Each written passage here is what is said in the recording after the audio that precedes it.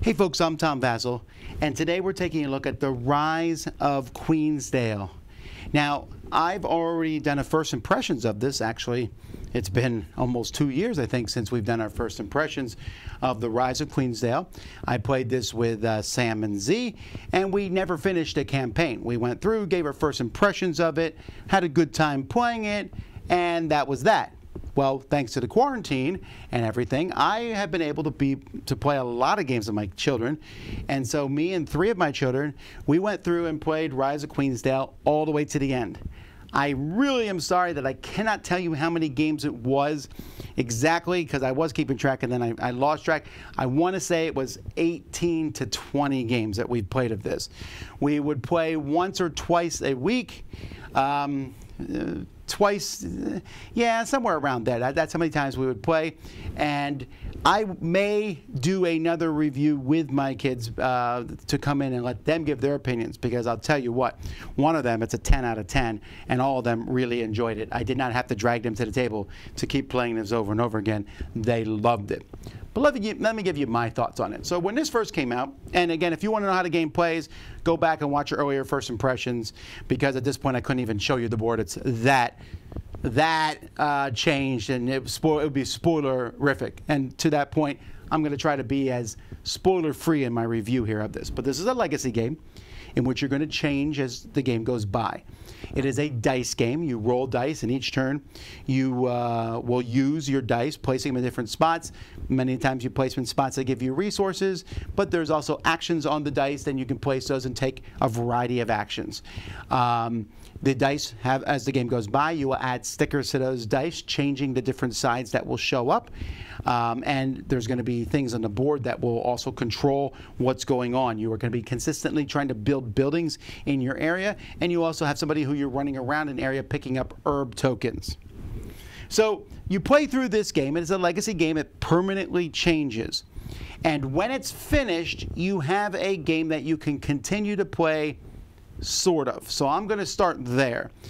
I'm done with the Rise of Queensdale. Yes, we could continue to play the game, but I think that the boards are so lopsided at this point in time that at the end we were very specifically trying to do various things. Each person who was playing, my one daughter won the whole thing. I was in second place, and my other 2 daughters were right on our heels. It was fairly close, but my daughter who won by a convincing margin. She was in lead the entire campaign. We got close to catch her, and then she'd pull ahead, then we get close to catch her. Every kid won a game of it at some point, but she won the most. Anyway, so now that we're done, like if it was my turn, I'm going to try to build a certain thing that was available in that scenario. Now that that stuff's over, our little engines that we built, I don't think translate well into something I want to play over and over and over again. Also, I feel like the story arc is done. So I have no desire to play this afterwards. You could, but I think they're stretching it to say that you could, because you could, but it's with a could be not well-balanced setup at the end. The storyline. My word, the storyline in this is a snoozer from the beginning to the end. Look, I get that stories don't have to have swords and sorcery and goblins and stuff, but good night. The queen is sick at the beginning of this, and at the end, the queen gets better. Now, I guess that's a spoiler, but come on now. It got to the point where we flip a card, and I would go, yeah, blah, blah, blah, blah, blah. This is what happens. This is a game that's all about the mechanisms. The story here is as mundane as you possibly can get it. Now, as a legacy game, this story has one extremely main difference in branching.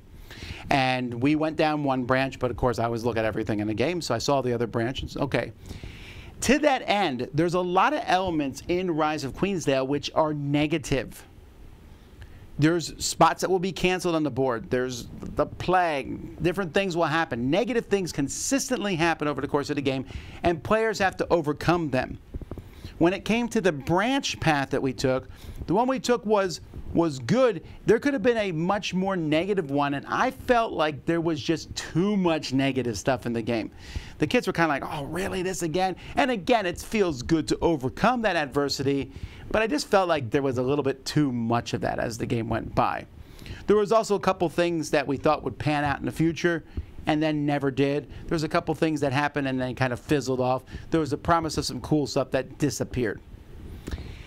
Then the game itself is the same game at the end as it is at the beginning. Yes, they changed things. There's more actions. There's more things to do, different things to build and stuff.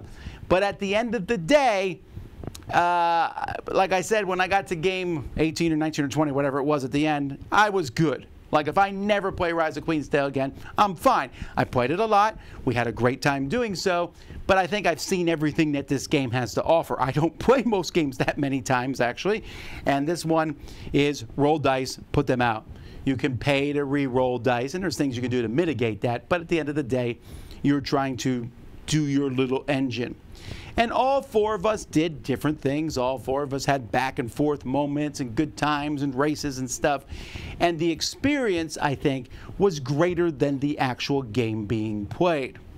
There's a lot of legacy content in this game. All right, so you do get your money's worth here. My word, you get your money's worth.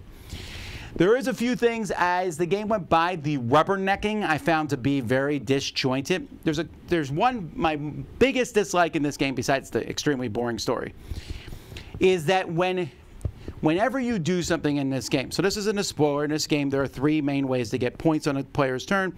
You can build a building, you can build a little herb hut, and you can your morale goes up. And those are different ways to get points. You get a certain number of points for doing each one. If you get to a certain spot on the board, you've reached your goal. Multiple players can do that per turn, and then you've won that game, right? And so then you replace those point totals with higher point totals. You get more points with each time you do that, but you also have a farther goal for the next game. So, like for the first game, you need to get like 10 points to win. By the time you get to the final game, you need 90 points to win or something like that. Those numbers are slightly off. But at the same time, you get more points for doing things. And I felt that to be almost, it just felt, it felt artificial. So yes, building a building, the points for that go up faster than building the herb hut. So it's not straight up, you need more points, but you get more points. But it did translate to being that. It translated to that being pretty much equal. But the game also gives some extremely strong advantages to the person in last place. And because of that, new stuff in the game only shows up when the person in first place goes higher. So let's say it's a four-player game. It's you, me, Susan, and Sally. So you win the first game. Oh, we see new content. Sally wins the second game. Well, we don't see new content. Susan wins the third game. We don't see new content. I win the fourth game. We don't see new content. Now, one of us will win the next game, and we'll see new content. And now, that's not always going to be that way. And you may win, and me and Sally may also reach our goals. So we're going to see new content and three people advance. But if there's any slowness in there and they deliberately give the person in last place a chance to win games, then it takes a while to unlock that new content. And in fact, I pulled a few strings occasionally for my one daughter who kept losing, and rubber banded her even stronger so that she came up and caught up to us. But I felt like the game itself gave the person in last place extra advantages, and then the person in first place, they gave them disadvantages sometimes, but not to the point where it really mattered.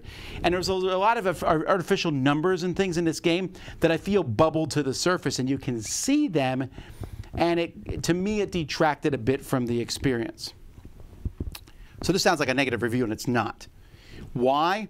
Because this is one of the single best experiences I've had in my life, playing this with my kids. Now, to be fair, playing a game 20 times with your kids is a fantastic experience in and of itself. And they loved the game. They understood it. I'm raising apparently a very strong crop of Euro gamers. They loved it. They didn't care about the story. They liked the mechanisms. They liked building their things up. They loved the discovery of the herb tokens and finding things. And they had this whole system worked out. It was certainly nice to put a game out on the table, not have to explain everything. Everyone immediately knew what to do. Or if there's a legacy, I'd be like, here's the new rule. And everyone's like, what? And that experience was fantastic to the point where I'm playing through more legacy games with them now. And like I said, if I had them here, and I'll try to bring them in maybe in the future, they would give extremely strong opinions. So that brings up my own rating. But I think the highest for me on a personal level is 7. It was a good time. I don't think it's one of my favorite legacy games. I think it's a good, solid one. I think there are bumps and problems with the game. There's maybe too few many cards. Like I said, there's that weird rubber banding. There's the theme is but it works, and it feels different from almost every other legacy game that's out there. The only one that's kind of close to it would be Charterstone, I think. And it's a very ambitious project, and it is a success. So if you have a chance to get this one, and I was able to go hunt down a copy of this to go play with my kids because I already had a copy, but I wanted to start fresh and play with my kids from the ground up, you can go do it. And I think if you like the idea of dice placement and rolling things, you will enjoy this. So overall, it was a fantastic experience. I'll give the game a 7 out of 10. I give the experience a 10 out of 10. And that's what I think of the Rise of Queensdale. Until next time, I'm Tom Vasel, and you've been watching The Dice Tower.